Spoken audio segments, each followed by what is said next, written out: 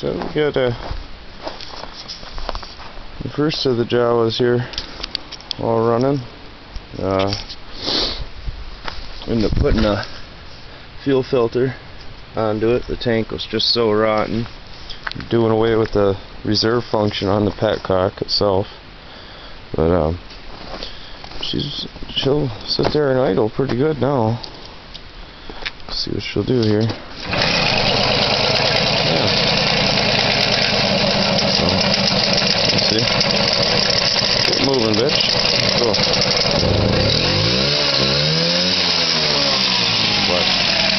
So this one's pretty well complete. The chain got tightened up. It's still sitting somewhat loose. I'm not sure what. It's not flopping all around like it was.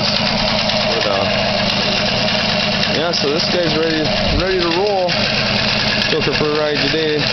Very icy. Don't ride mopeds in the ice. That's probably a good point of advice from me. But so the other one's missing. Second here, let's get in. Grab this carb here. So this is the carb off the other one, and right there is where your float, or calling it a throttle sleeve.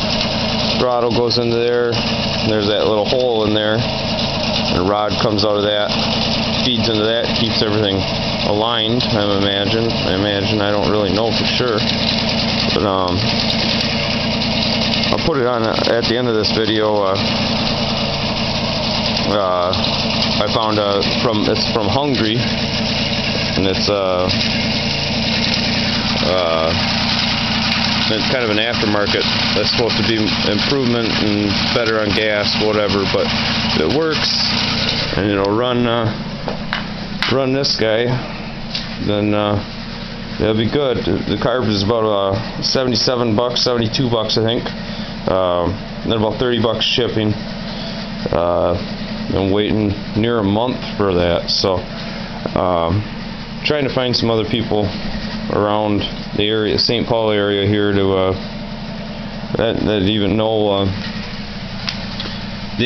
what's going on with what carb could even fit. It's a 49cc motor, and then that gap right there is 11 millimeter. Beyond that, I have no idea how to cross-reference a carb to what's going to fit for this, anything like that. But anybody out there catching these that knows anything about them, let me know. As far as I know, they're a Jawa Babetta X30, which is going to be the same as a 130, and that's an American export of the Jawa Babetta 210. Single speed transmission. It does have the shocks and stuff to it. I know the earliest ones and stuff are rigid frames. And it seems like the 207s have a square headlight on them. This is the round. I don't know what exactly is on the bikes that could tip someone off. What exactly they are, but yeah. Thanks for watching. Subscribe.